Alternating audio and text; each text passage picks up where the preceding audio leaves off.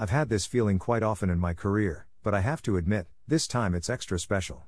I can feel the passion not only from every single employee in Maranello, but also from the tifosi, and it only took me a couple of months to get infected by this passion and excitement. We can't wait to get the season started.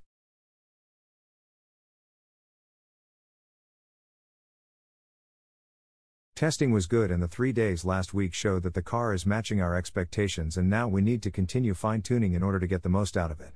One thing is clear, this will be the championship with the most races ever, so no matter what the result, the title won't be won or lost in Bahrain.